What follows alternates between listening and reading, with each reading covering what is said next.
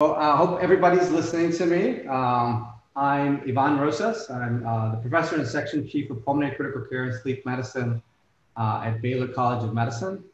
And I have the pleasure today to introduce two dear colleagues that I've been collaborating with over the last 6 to 8 months in understanding more about COVID-19. And as you will see in this presentation, focusing on providing therapies for patients affected with this disease. So it's my pleasure to introduce Dr. Hannah ElSahly, who's an associate professor of medicine and part of the molecular biology and microbiology section, and also part of the vaccine and treatment evaluation unit at Baylor College of Medicine. Welcome, Hannah. Thank you. I also want to introduce a close colleague who work in the same section, Dr. Sergio Trevino Castillo. He's an assistant professor of medicine. He works both in critical care and infectious disease. He's a specialist in both areas in the Department of Medicine. And he is also at Baylor College of Medicine. Thank you. Thank you, sir. I would like to provide some objectives of what we're going to be covering today to the audience. The first thing that we're going to do is we're going to do an overview of the standard of care treatments for patients hospitalized with COVID-19 infection. We really want to focus on what has been proven through recent clinical trials. So for that point, what we're going to do is discuss results of the trials that have actually demonstrated efficacy for patients with COVID-19 pneumonia. As you probably know, there are many studies that I'll outline in a second that show some signals, but definitely have not shown efficacy. So we're going to focus on antiviral therapies, and particularly on remdesivir. There's a recent publication that Dr. ElSahly is part of, describing the final results of the remdesivir study. And then we're going to shift to looking at immune therapies, and without question, we're going to have to talk about dexamethasone, which has a very strong signal in multiple clinical trials that Sergio is going to discuss. We'll lightly touch on some combination therapies that are presently being reported and tested. Specifically, we'll mention the potential role of remdesivir combined with baricitinib. The study was just completed, and Hannah will briefly mention that. And also, we'll probably discuss the fact that we're combining remdesivir and dexamethasone without any real evidence suggesting synergy. And then we'll get into some of the controversial studies. And the one that we've chosen is one that we've participated in as well. So IL-6 inhibition through tocilizumab, which is an FDA-approved drug for other indications, has been recently completed and is undergoing peer review. So I'm going to show you the results of that study. We would like to achieve this over a 45-minute period, and then we'll enter into a panel discussion in which we really want to interact with the audience. And because of the dynamics of Zoom, we won't be taking questions during our presentations, but certainly we want to interact very closely with the audience once we've finished. And I just really want to focus on this image of the world and the numbers that are reported beneath. So as 4 o'clock to this afternoon, there's been more than 1 million deaths confirmed in the world from COVID-19. So this is the objective data, but I don't really have to tell you how serious this disease is in the US and in the rest of the world. The darker the color, the more trouble you're in. So without question, the US is going to be. Dr. Rosas. Yes. I think I'm not sure we're able to see the presentation. Yeah, you're not sharing your screen. I don't think so. Oh, that's interesting.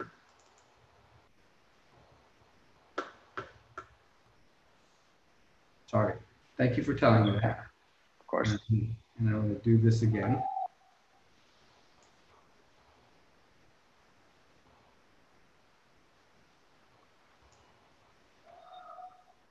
Can you now confirm that you're seeing the title slide again or not? Yes, sir. And now if I actually put it in presentation mode, do you still see it or not? Yes, I can see it now. Yep. Great, thank you. So this is the map. This is the blue map I was talking about. Thank you, Sergio, for rescuing me.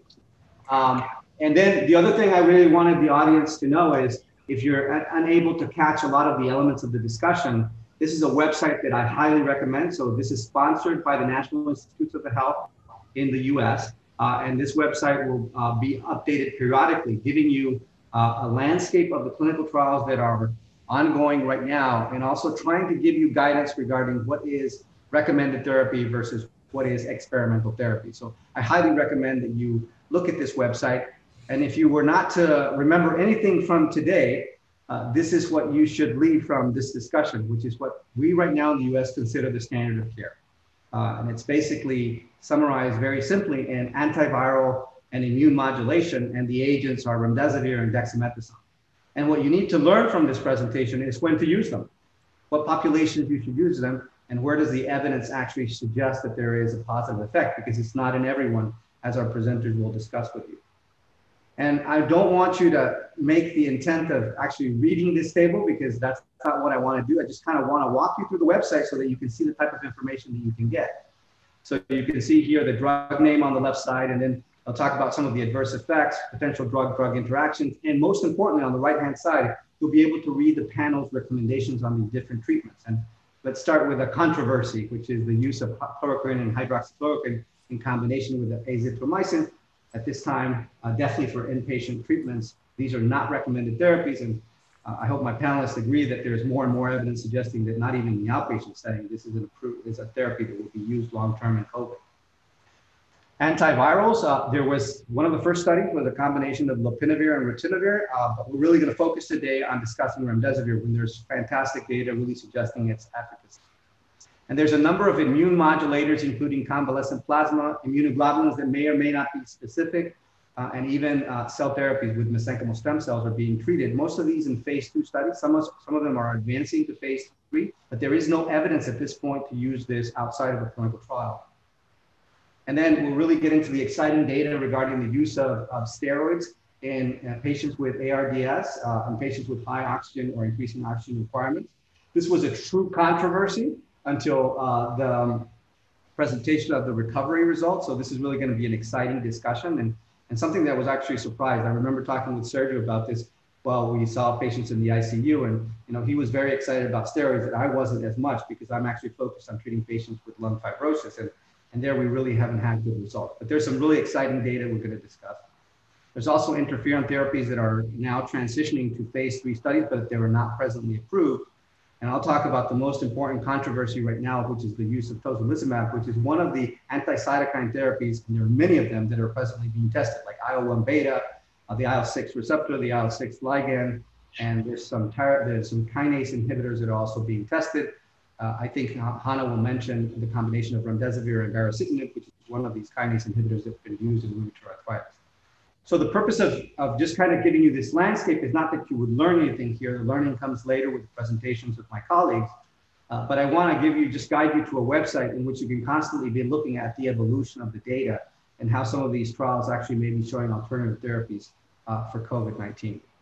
So again, it's my pleasure to now introduce Dr. ElSahly and her presentation regarding antiviral therapy. Thank you, Hannah, for being part of the panel. Thank you, Dr. Rosas, for this introduction.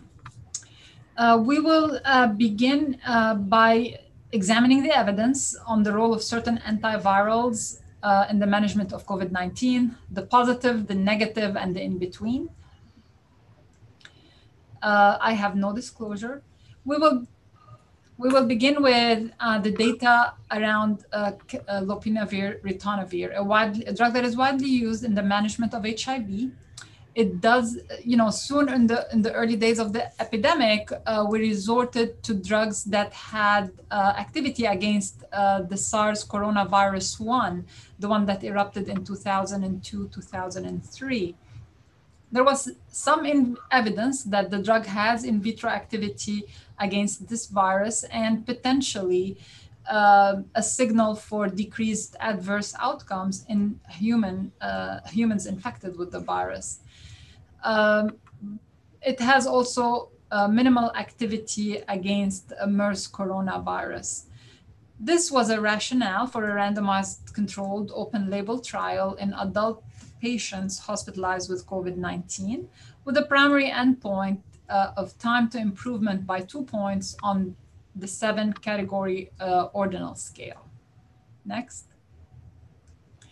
So the study enrolled close to 200 patients randomized 1-to-1 between control, placebo, or lopinavir, ritonavir. There was no difference in the time to clinical improvement, 16 days versus 16 days.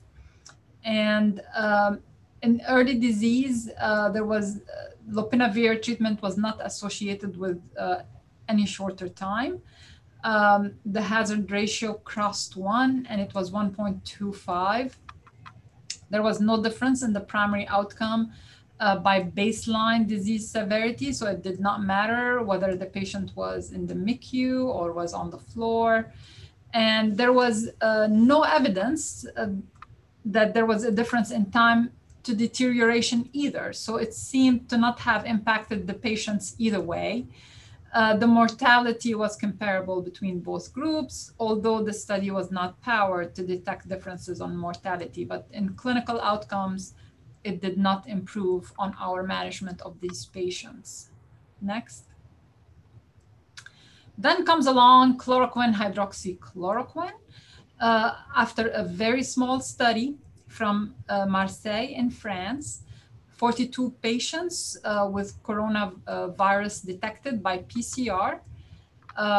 It was a case control study, 26 on hydroxychloroquine, 6 of whom were on hydroxychloroquine and azithromycin, and 16 received standard of care. The outcome measure was virologic clearance. It was not a clinical outcome. And 6 patients in the hydroxychloroquine were not eventually even included in the study. All they had positive PCR upon exclusion.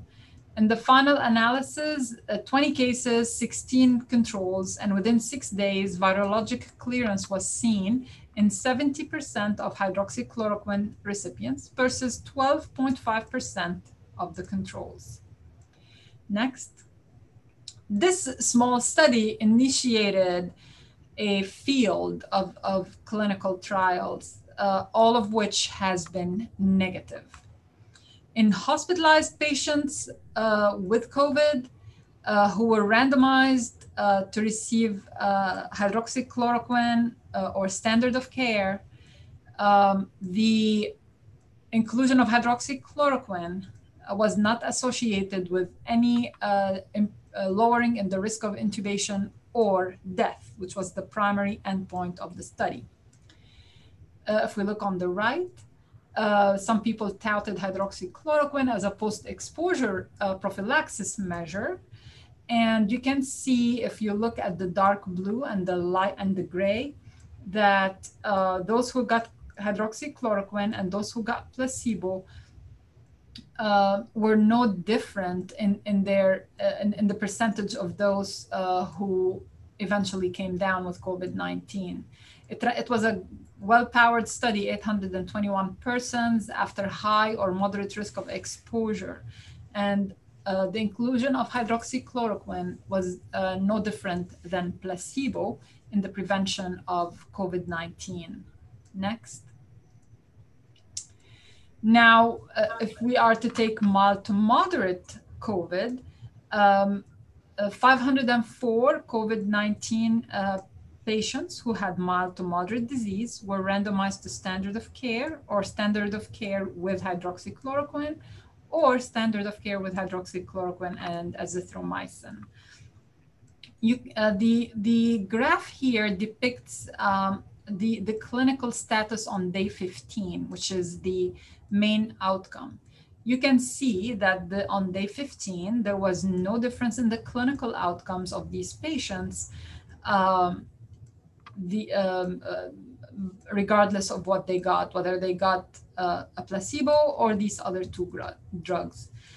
These studies, many in the field argued need not be done, knowing what we know about hydroxychloroquine. But regardless, they put the issue to rest. And as Dr. Rosas pointed out, this is no longer recommended, whether inpatient, outpatient, or for prophylaxis. Next.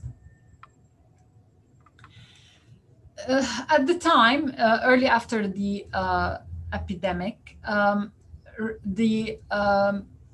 many scientists looked for drugs that have potential activity in vitro and in animal models against SARS-CoV-2. And an obvious starting point was drugs with activity against a related pathogen. Remdesivir does have activity against MERS corona in an in vitro model and in an in vivo model at the time. Since then, they demonstrated that it happened, it does have activity against the pathogen in vitro and in animal models. But it was the drug that was taken to humans in a randomized, double-blind, placebo-controlled clinical trial, sort of the standard of clinical trials to demonstrating efficacy. In this clinical trial, of which Baylor College of Medicine was a participant, 1,062 patients were randomized to remdesivir or placebo, and they could get the study product for up to 10 days. But if they needed to leave the hospital because they got better, they just go home.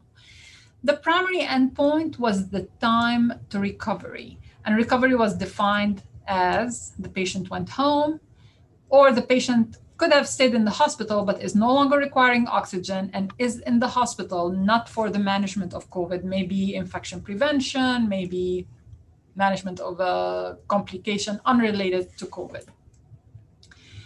The key secondary endpoint was improvement on the 8-point ordinal scale. You can see that the study was quite representative of sort of the patients we see. There's a preponderance of men compared to women, with 2/3 almost being men. The age, the median age was 58.9. The race ethnicity included 53% who are white, 20% who are Black, 12% Asian, and Latino or Hispanic made up 23% of the study population. And the median time between symptom onset to randomization is 9 days, which is very classic. When we take history from our patients, they'll tell you, oh, I wasn't doing so well, and sometime between day 7 and day 10, I had to come to the hospital. Next.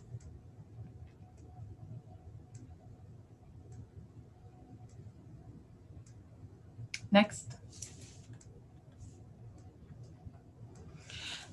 More on these patients, you can see that many of them had underlying medical conditions, with hypertension being the most common one, obesity being the second most common one, and type 2 diabetes. Again, very representative of our patients with COVID. And they were sick, meaning a quarter of them were receiving invasive mechanical ventilation or ECMO. And the smallest minority actually was the one that's not requiring supplemental oxygen. They were in the hospital with shortness of breath or cough, but they did not need oxygen. Next. And here's the median time to recovery. This is the overall data. And I say overall because, as Dr. Rosas showed before, the guidelines sort of broke it down into who gets what, but the data are driven by the overall median time to recovery. It was 10 days versus 15 days. And the difference in the time to recovery actually was so evident that at one point the DSMB required that we stop the study for efficacy as opposed to stopping the study for a negative reason. And we had to stop and offer remdesivir to everyone who was on placebo arm of the study. That was based on, I think, over 1/3 of the recoveries, but the data became even stronger as more patient data accrued and was analyzed. Next. Now, looking at the data from a different perspective, which is the secondary endpoint, which is the odds of improvement on the ordinal score by day 15, you can see that the odds ratio between remdesivir and placebo was 1.5 with a confidence interval of 1.2 to 1.9. So it was solid improvement in the clinical status of the patient by 2 points on the ordinal scale. Mortality, the study was not powered to detect mortality, but regardless, the mortality in the remdesivir arm was 11 by day 29, 11.4. Placebo was 15.2. And on day 14, it was 6.7 in the remdesivir and 11.9 in placebo. So even for mortality, for which we were not seeking that as an outcome, there is a solid trend there, although not statistically significant. Next. Since then, there has been at least 2 other trials looking at remdesivir for patients with less severe COVID or strictly in patients with severe COVID, but excluding those with mechanical ventilation. And what the first study that was published in the New England has shown that in patients who do not need mechanical ventilation, 5 days of remdesivir was just as good as 10 days of remdesivir. In patients with mild to moderate COVID, and if you read the paper, you will realize that it's really mild COVID. 84% were on room air, albeit pneumonia in the hospital, but they were on room air. Also in that trial, 5 days of remdesivir, they had a better distribution on their ordinal scale by day 11 than 10 days of remdesivir. So in patients who do not need oxygen or do not need a mechanical ventilation, it seems that we can get by with less remdesivir. Next. So it's evident that, and my colleague Sergio is going to talk about this further, that there's an immune dysregulation part of this pneumonia with the SARS corona-2. So antivirals is one natural go-to drugs to test in these patients, but also medications that tamper the dysregulation of the immune response. So this is where this study comes along, ACT-2.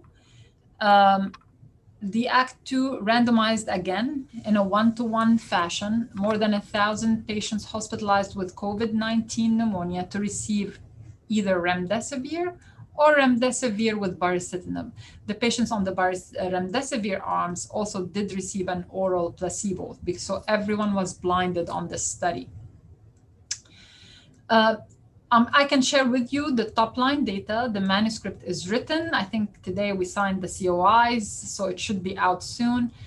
The median time to recovery was 7 days in the remdesivir plus baricitinib arm versus 8 days in the remdesivir alone arm. And this difference was consistent and statistically significant. The key secondary endpoint was improvement by 2 points on the ordinal scale, and it was more likely to occur in the remdesivir plus baricitinib arm with an odds ratio of 1.3. The data again are currently embargoed, and it will be published soon, and we can potentially discuss it in a future forum. Next. I think that should be it for antivirals. Great, Hannah. That was a great presentation. Thank you for that wonderful summary on antiviral therapies. Sergio, I think you can take it from here, so take the control. Yep, I'm going to share my screen. Thank you, Dr. ElSahly. Thank you, Dr. Rosas. So I will talk about the immunomodulation aspect that Dr. ElSahly mentioned. And to know where that came from is just have to see what SARS-CoV-2 or coronavirus actually does to the lungs, to see where we're coming from, to see why steroids are now a mainstay of therapy. And we can see here, we can see that the coronavirus affects both type 2 pneumocytes as well as the type 1 pneumocytes right here. And this elicits an inflammatory response here. This is where tocilizumab or anti-inflammatory factors, this is early in the disease. It's mainly driven by the virus, affecting the endothelial cells as well, affecting the pneumocytes, starting an inflammatory cascade. And then late in the disease, this leads to edema and swelling in interstitium, extravasation of fluid and pulmonary edema, as well as pulmonary thrombus. But this is all kind of driven by the inflammatory response that is elicited by the virus itself after it attacks these different cell types. This graph is something that's been basically that came out very early in the pandemic. It still kind of applies to everything. And this is what we can summarize how we treat COVID-19. And so initially, first in the beginning, we have the early stage of viral phase. And this is where the antivirals or antibody neutralizing, viral neutralizing therapies are most effective, which is why remdesivir is most effective early and for certain population. And for steroids, we have this post-inflammatory phase. And so knowing that, that there's this two phases or these two components to the disease is what guides our therapy, the antivirus and the immunomodulation, right now in the form of steroids, in clinical trials in form of other medications like baricitinib, like Dr. ElSahly mentioned in the Act 2 trial. But with this, we can see that we know from history that giving steroids to any viral pneumonia like COVID, it leads to poor outcomes, or we basically extend this. We extend the viral phase, which can lead to a prolonged, more poor outcomes. This we saw in influenza and with other viruses. But so timing of when to give the steroids is key. We don't want to give it up here, but we don't want to give it up here because then too much damage is done. We want to mitigate this part. So timing is of the essence. And so at the beginning in the pandemic, there was a lot of different opinions about using steroids or not. In the first trials that were being done in China, surprisingly, about 2/3, like in the first remdesivir trial that was in China, 2/3 of patients received steroids. But then somewhat the experience that started sweeping through Europe was that steroids are bad and they lead to worse outcomes. And so the pendulum swung the other way of not using steroids. But then it wasn't until June 9th of this summer that the recovery trial was, where the results were published in a preliminary fashion that showed significant mortality benefit when given steroids. And so that's the most common, most well-known trial. More recently, a few weeks ago in JAMA, there were 3 more trials published as well as a meta-analysis. So what happened was the WHO, the REACT working group from the World Health Organization, had access to all the steroids trials raw data. Basically, they asked the researchers, give us access to your data as if we're part of your research team. That way we can start analyzing as if this was one big clinical trial, rather than waiting for all the clinical trials to be completed and then analyze it in a meta-analysis fashion. So it was kind of like a meta-analysis in real time. And so I'm going to present mostly the results there because this summarizes everything very nicely. Here we can see, this is the recovery trial. This we can say was who won the race. If you can see right here, it says planned sample size. With the recovery trial, it says not applicable. because they met their goal. But once the recovery trial published their results and it was positive, it became unethical for the rest of the clinical trials to continue enrolling patients on the placebo arm because of such benefit. And so even though the rest of the clinical trials were published, their data is somewhat difficult to interpret by themselves, although we're going to do that, because most of them didn't meet their enrollment and didn't have enough power to prove a difference. But still, we'll go through them. If you can see here, the answers that we're going to try to question is steroids, do they help? Whom do they help? Which steroids? What dose? And with this different, in which patients? And so with this different clinical trial, we can see that here we have a combination of 3 trials, randomized controlled trials, utilizing dexamethasone. 3 with hydrocortisone, and 1 with methylprednisolone. So we have a pretty, we have all steroids, different steroids that we can use.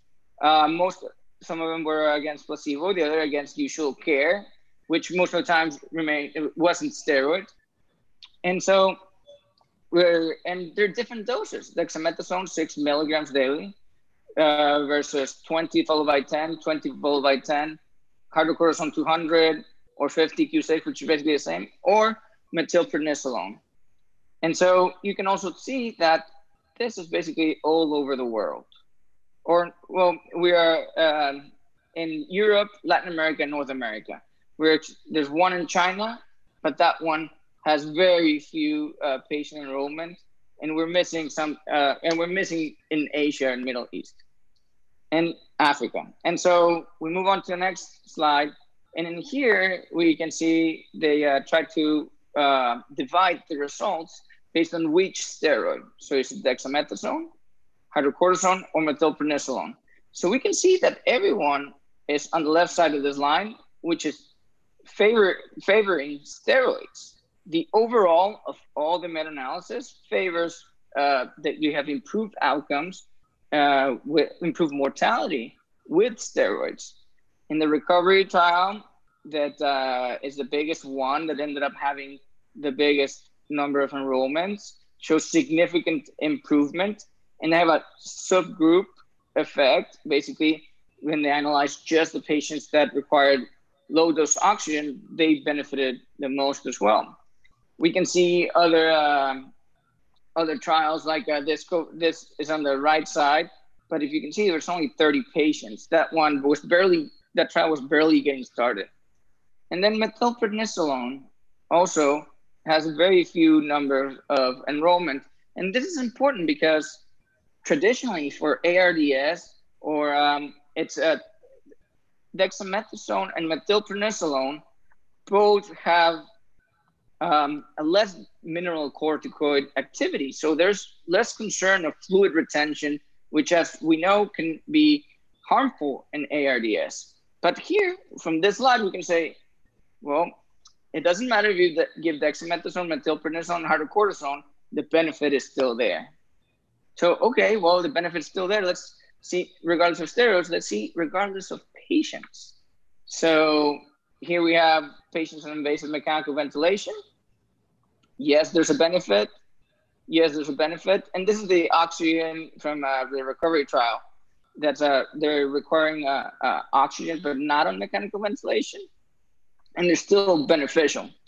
So patients the only thing here is patients that are on pressors and shock, it crosses the line. It's difficult to say it's beneficial. But other than that, regardless of age, regardless of sex, and regardless of how many days someone's been symptomatic. Now, this comes with a caveat that I'd like to point out. Remember the slide we talked about the viral load and the inflammatory phase. So most of these patients that are symptomatic by day 7, here it says even if it's early, there's benefit. I think it's still I think we still should have some,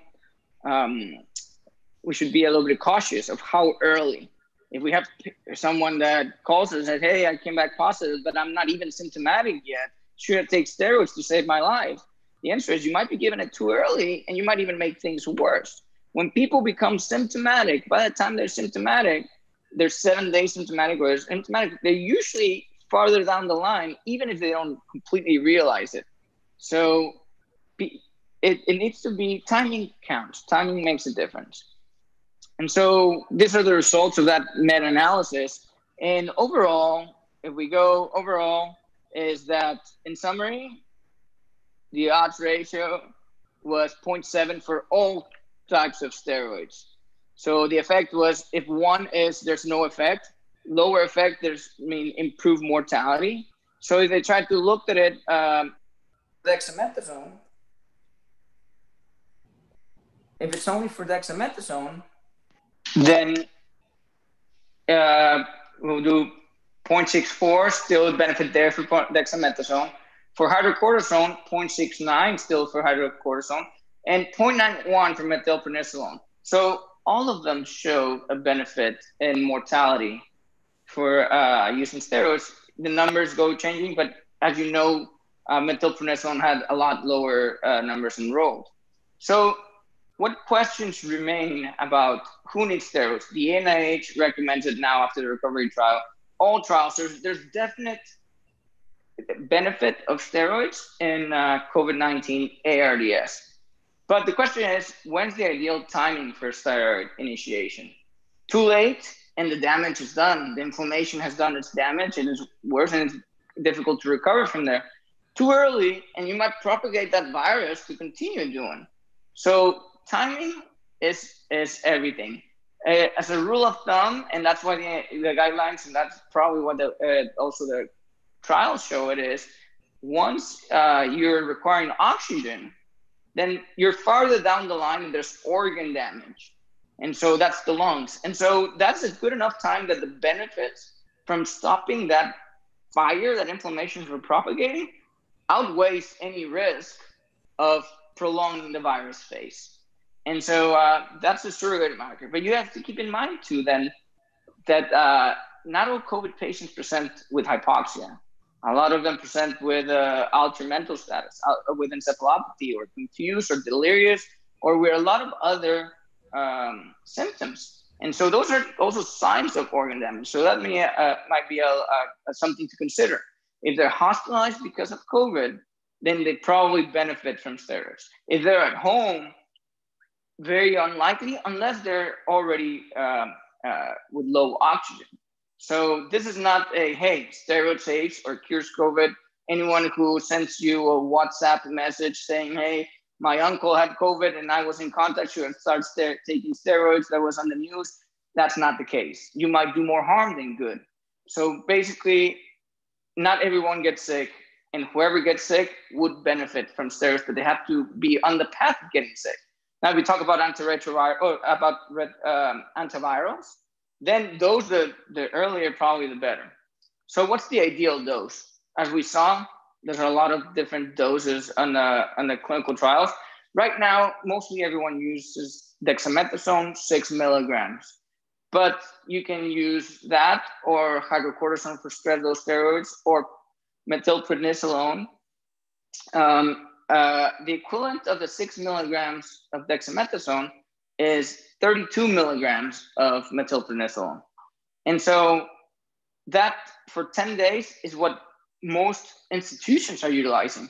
But there's a group of patients that remain sick or are sicker that need even higher doses of steroids. In the ICU world, when someone's sick enough in the intensive care unit, we tend to do this 1 milligram per kilogram of methylprednisolone, and that's almost double the dose. So what a lot of people are doing, this is not what the NIH is recommending, we do dexamethasone, but certain patient population might benefit from higher doses and also from longer doses. Those are questions that still remain to be answered. Some patients are very sick. After the 10 days, all the inflammation is kept at bay, and the moment the steroids are stopped, the next couple of days, they get sick again. They get worse. And so these are questions that still remain to be answered. And then if steroids decrease the inflammation, then are other drugs like baricitinib or like tocilizumab that Dr. Rose is going to discuss, would that make any difference or not? And the last thing is, like we talked about, the duration. Is 10 days enough? And that's what we're doing right now. But there might be a group of patients in which that's not enough. And I'm going to stop right there. Sergio, that was really impressive. Thank you. I'm not sure what I'm impressed more with the data or with how well you manage media. You're pretty impressive. I have to take classes from you.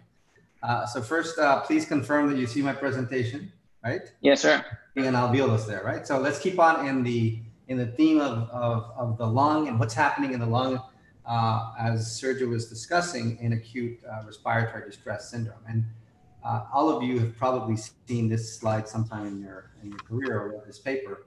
But really what I want to bring to your attention is that when we studied ARDS, when we looked at the endotypes or the molecular signatures that are present in patients who have ARDS, it's very clear that there is a significant immune response that's driving crosstalk between cells that are critical in the development of ARDS. And so I'm not going to go into detail, but you can see that IL-1, IL-6, IL-8, and other chemokines are part of this endotype of patients with ARDS. And this was what initially prompted people to get excited about using anti-cytokine therapy.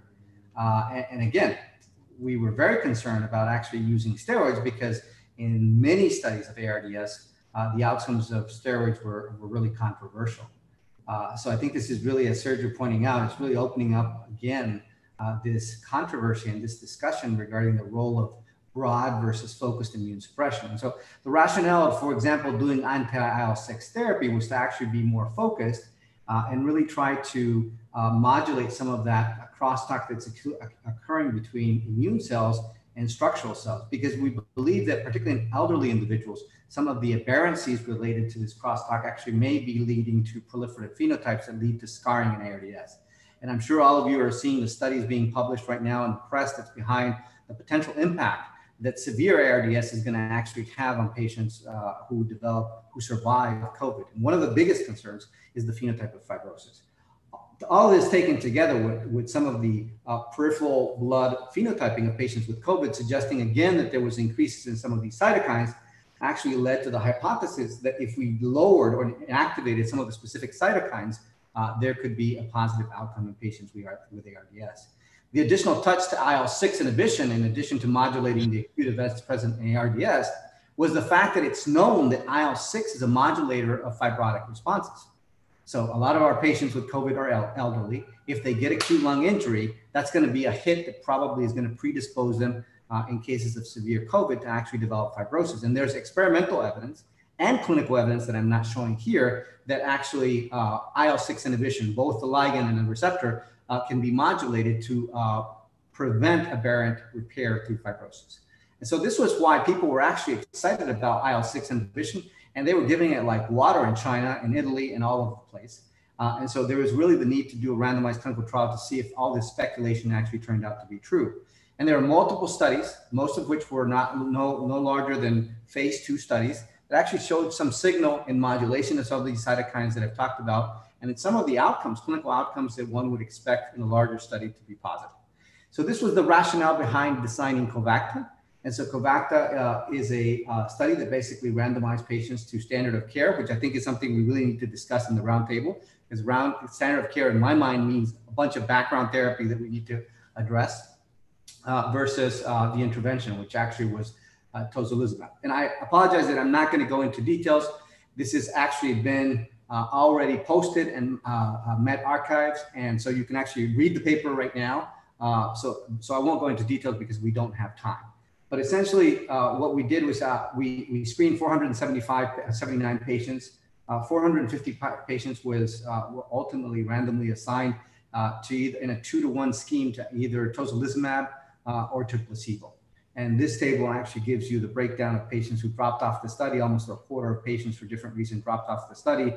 Importantly, 20% of patients in both the placebo and in the intervention arm actually died, which is actually consistent with some of the studies. And some of the demographics that were described by Hannah are replicated here. Some of the limitations of these studies that have been highlighted both in the therapeutic intervention studies and the vaccination studies is that we don't have good broad representation of all ethnicities. That continues to be a problem in this study and something that needs to be further addressed.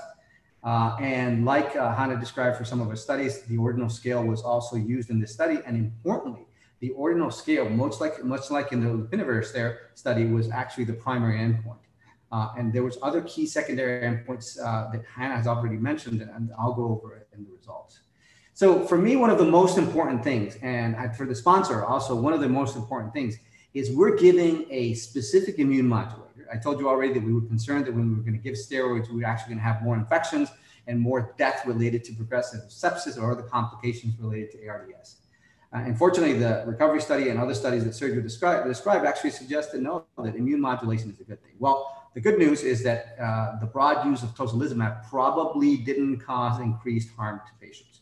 So when you actually look at the adverse events, serious adverse events and other infectious complications and non-infectious complications, there was really not a significant difference between actually administering tocilizumab versus placebo. And the way we administered tocilizumab was a single dose or a second dose if patients actually did not recover. Now, again, I won't go into the details of dosing because of time issues. And what's really important for you to keep in mind is that right now, tocilizumab has no evidence of being effective in patients with COVID-19. So when you look at the primary endpoint, which was the clinical status on the same scale that Hannah previously described and that I'm actually showing you here at the right of the slide, or when you looked at survival, mortality, which is a very important endpoint, we probably, just like Hannah described, we're not powered to do that, but it was a key secondary endpoint. Or when we looked at ventilatory support, there was really no difference if you actually gave tocilizumab to patients or not. And so for all intended purposes, COVACTA, which is the primary, the largest randomized double placebo-controlled study testing the role of tocilizumab in COVID patients, suggests that there is no response. Now, for the right reasons, this is the way to describe the results, and the statistical rigor points to that. However, there are some very interesting signals that still actually remain puzzling to us.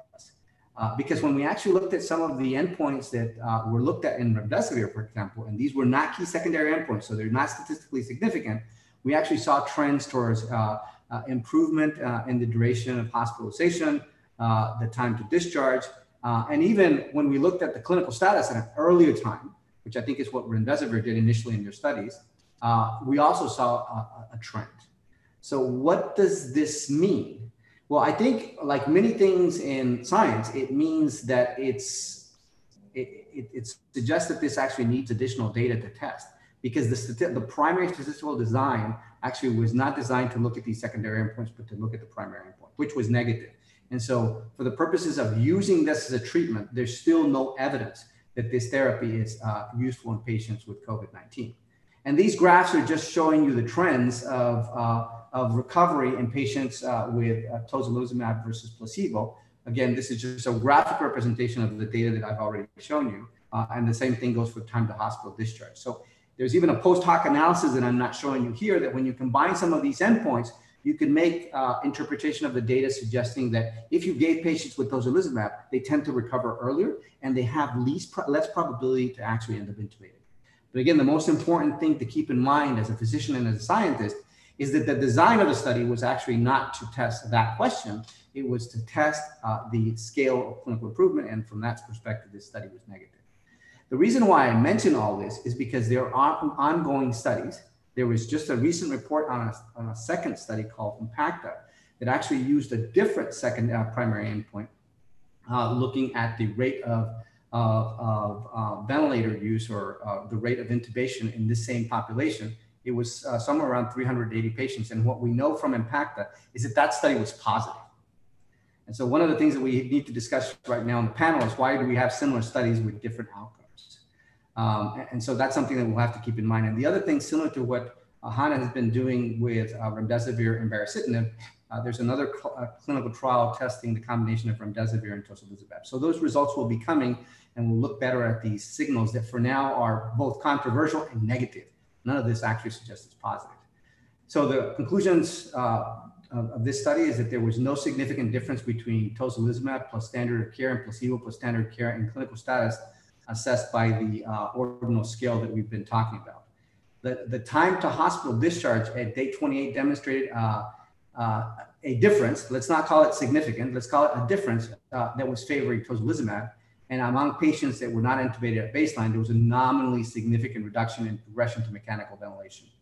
And what nominally significant reduction means is that for practical purposes of the study, that's actually not a positive result. It's just a signal that needs to be further studied. But these endpoints suggest that there may be a response to tocilizumab. So these ongoing studies will help us define that. I think what we should talk right now in our roundtable is really which are the patients that are not actually being covered right now by the present therapies, and therefore which are the potential areas in which we could either combine drugs or use new drugs. So at this point, I think I'm going to refer to our group for questions.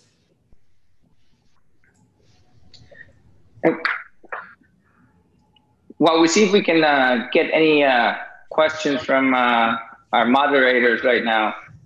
Maybe we can start our conversation ourselves for a little bit. I have something to this. So one is knowing who our audience is. I'm not sure at this moment. A lot of the Latin American countries or Middle East countries will have access to baricitinib or to tocilizumab or anything like that. And so what should our listeners focus on for treating our patients? And I don't know if they have access to remdesivir or not, but I think Sergio, that's a great question, and I'm just going to chime in very quickly to say, yeah, I don't think it really matters where you are in the world right now. There's only 2 drugs that actually have proven efficacy, right? And I think that should be the message. And so I think I'm looking at the list right now. We're talking to Peru, to Mexico, to Ecuador, to Honduras, and to Guatemala, folks from there. And so I'm fairly certain they have dexamethasone. I'm Colombian and I did medicine there, so I'm fairly certain they have that. The question is, and maybe Hannah knows the answer to this, what is the access to remdesivir in the rest of the world? Anecdotally, and I don't know that I've read an exhaustive survey on the matter, it is being distributed worldwide. What happens after it's distributed, the healthcare system in each country has its own sort of logic, and it has some of it is privatized, some of it is nationalized. So, but my understanding is that remdesivir is making it to the international markets. So I don't see questions either, Sergio. So I'm actually very curious as to the remdesivir data. When I look at the final results and when I look at these follow-up studies, it's reminiscent to me of some of the clinical trials that we've done in lung disease, in which the initial clinical trials don't really show a very strong signal, but as more and more data is coming in, it's very evident that this is a broad therapeutic in terms of severity, and it's possible that some of the modest signals that we see have to do with our scientific rigor when we're designing these studies and interpreting the results. Any comments on that, Hannah? Yes, the remdesivir. I think the main study where it was placebo-controlled, randomized, and double-blind, and the large number of patients that were enrolled, with the reasonably good representation of the individuals affected by the epidemic, at least in our country, sort of give reassurance on its role in the fight against COVID, if you will. What I'm concerned about is that we are over-interpreting the subgroup analyses. What we demonstrated is that across the board, there was a marked improvement in clinical status. Whether we look at it by ordinal scale, whether we look at it in time to recovery, the improvement was remarkable. And now the data, when you present the data in a paper, you show the subgroups, and now some of these subgroup findings are kind of taken out of context almost, and guidelines are being built around whether or not these patients should get remdesivir or should not get remdesivir based on these subgroup analyses. Right. So I think what you just said, which actually seems to me a very important statement, is that beware when you consider a subgroup in which you don't see such a robust response as you saw compared to others. Yeah. Because we may be under reading or misinterpreting some of these responses. And Sergio, I actually have the same question for steroids, which is it seems like there's this 30% reduction in mortality if you're really, really sick. But if you're not as sick, you don't seem to respond as well. So any comments in parallel to what Hannah just said in terms of cautiously interpreting the results? You kind of addressed that when you said, it's not for everybody. So let's go over this again. Which are the group of patients in which you feel strongly that we should be using dexamethasone? And should we using, in what scenarios should we be using dexamethasone? Exclusively as inpatient?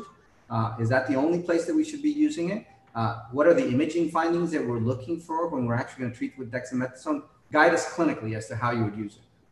Yes, I'm going to share my screen real fast to share that old, I don't mean old, but like the original graph, this one. So I think addressing everything. So here we have remdesivir, right? So this blunts the viral phase, or at least that's the goal, antiviral, to make this shorter, right?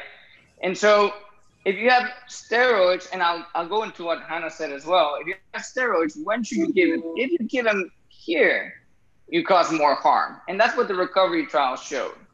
And so this is what you need to prevent with the dexamethasone or steroids or methylprednisolone or hydrocortisone.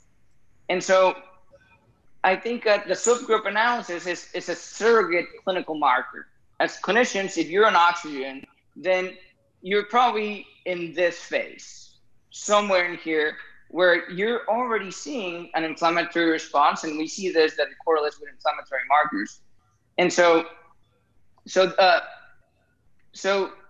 that's where the subgroup analysis comes. And so right now we're saying give steroids once you have a clinical marker that this is happening. And the guidelines are categorized as when you have oxygen supplementation. But is there a role, or is there a world in which can you give steroids right here when it's just starting? Or can you give steroids even here as long as you pair it with remdesivir? If the concern is that if you give steroids too early, you prolong this way, but you're already blunting it with the remdesivir, starting steroids, would you prevent your inflammatory response altogether?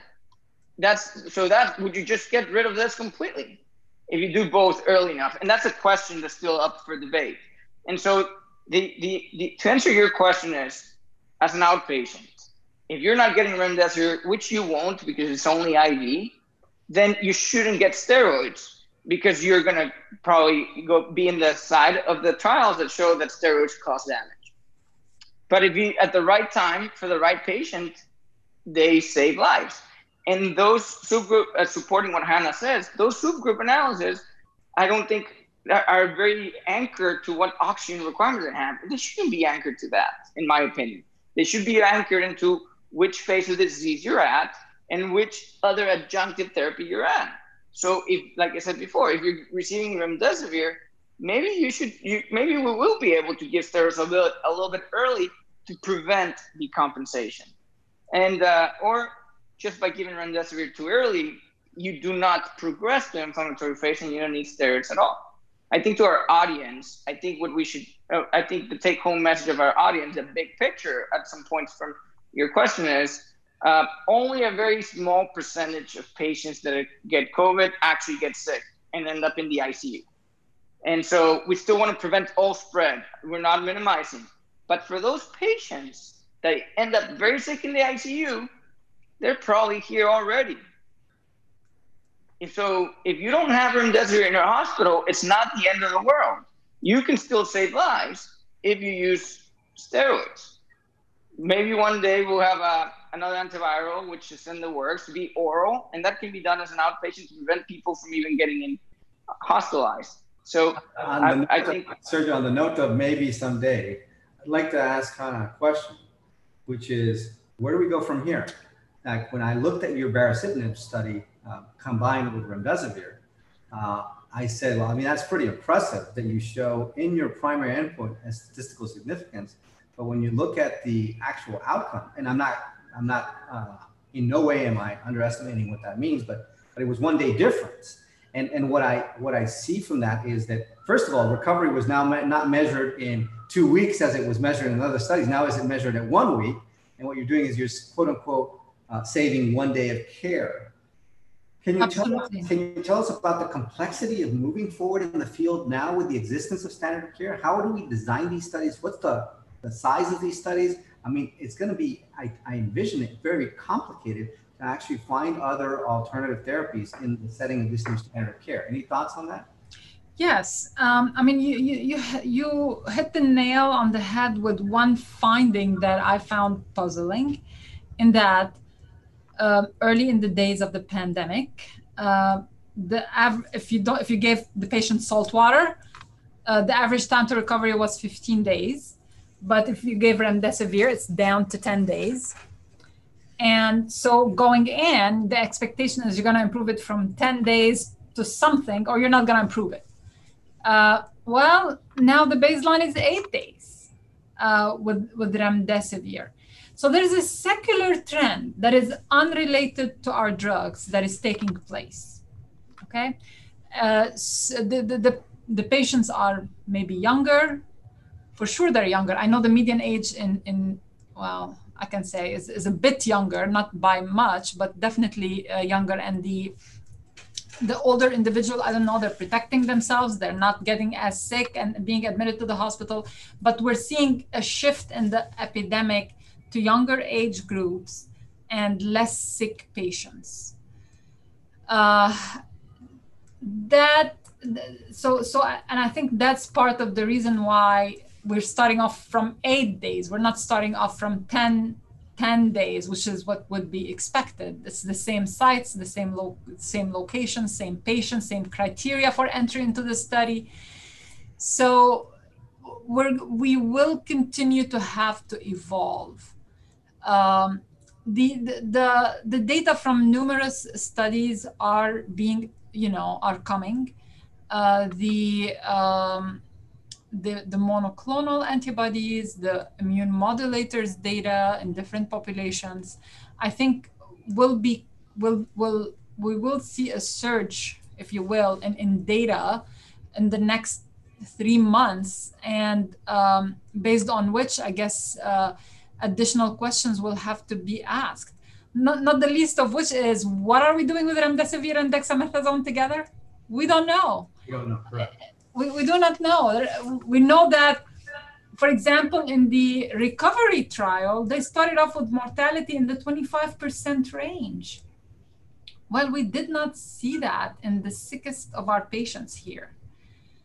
So yes, the study was randomized. They took all comers, but that's an awfully high mortality that we did not see it even before we had remdesivir or anything else to give these patients. So I have to interrupt you because I have a question from the audience, yes, which we really want to take. So, and I think Sergio is going to take this one. Sergio is coming from Dr. Sergio Ignacio Cortez, who is asking, first giving you thanks for your very nice presentation. And then second is, what if the patient who gets hospitalized in your unit is on steroids or has been on steroids? So what do I do then? So that's a great question, and it happens a lot in all our asthma patients or COPD patients that are already on steroids, or our transplant patients. And it's we for now what we do is we continue the steroids, but it depends on what phase they are, right? If they're on steroids, they probably have prolonged viral replication phase, and you measure inflammatory markers. We don't take them off of steroids for sure. But we support them with everything that the ICU does. You continue steroids, and if they're, let's say, 2 weeks out and they've been sick and just getting sicker, then if your inflammatory markers like ferritin or CRP or anything are still climbing up and going through the roof, then this might be a subset of patients that needs more immunomodulation. On the other hand, if this is someone that is a kidney transplant patient and comes in 2 days after starting to feel very sick, then this is the type of patient in which steroids is actually causing harm. We see that in those transplant patients that they're already on steroids. They come in very sick, very fast, instead of getting sicker at day 7 or 10. And in those patients, those steroids are probably not helping because we're still in that first phase. Now, do you stop the steroids? I think I don't have an answer. I think the short answer for now is no, because you might make the inflammatory response even worse once it kicks in. And 2, there's a reason why they were on it. So you make that underlying condition also worse.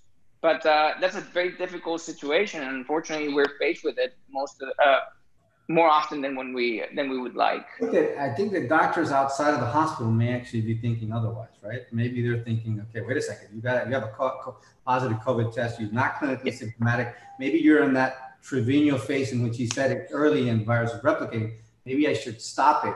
Now, if you go to the hospital and you see Trevino, you'll probably get back on the steroids again. Right. That's actually correct. I'm biased towards the intensive care unit. You're absolutely right. If someone's on low dose of prednisone for whatever reason and they were in contact, you know what? Yes, you're absolutely right. The right answer might be hold it and then go from there. Okay, well, look, guys, I definitely think we need to talk with our hosts and have a second session. This is really so much data. It's just as Hannah's describing, this is like a fire hydrant. The water is just coming at you. There's just a lot of information that's coming through. And I would say, Hannah, we didn't even have the chance of talking about vaccination. So we definitely need a second forum to talk about this, because I think vaccines is really what's going to take us out of this huge hole that this virus has created in our lives. So again, Dr. ElSahly and Dr. Trevino, it's as always a pleasure to share the stage with you. You did a wonderful job today, and I think you really have knocked it out of the park. So thank you very much for your participation. Before we finish, Baylor St. Luke's would like to recognize and acknowledge the following entities for their support in today's program. Sociedad Peruana de Medicina Interna, Sociedad Peruana de Neumología, Hospital San Javier Medical Education Department in Guadalajara, Mexico, el Instituto Nacional de Cáncer, sorry, so I just got to change in the list on another slide. El Hospital Instituto Nacional de Cáncer, INCAM, in Mexico City, Sociedad Mexicana de Oncología, SMEO, QRA en Quito, Ecuador, Centro de Medicina Integral, C. Mater Dei en Tegucigalpa, Honduras, Hospital Semesa Medical Education in San Pedro Sula in Honduras, Hospital Herrera Yerandi Medical Education, Guatemala City. And I think I saw some others on the other slide, so I apologize. Let me just make sure I got them all. Universidad San Francisco de Quito, Hospital de los Valles en Cumbayá, Quito, Tegucigalpa I mentioned, Hospital Semesa Medical Education, San Pedro Sula in Honduras, Gulf Interventional Society in the United Arab Emirates, the Saudi Heart Association in Saudi Arabia, the Emirates Cardiac Society in the United Arab Emirates, the Emirates Medical Association in the United Arab Emirates, Top-to-Toe Transcatheter Solution 4TS in the United Arab Emirates, and the Hamad Medical Corporation in Qatar. So really want to thank you very much, all of you, for your attendance. Other than Sergio, that's a magician actually using media, I apologize for all the glitches. And we really look forward to further discussions when our hosts invite us again. So thank you so much for joining us today. Thank you. Thanks. Thank you. Thank you, Dr. Rosas, Dr. ElSahly. Bye. Bye.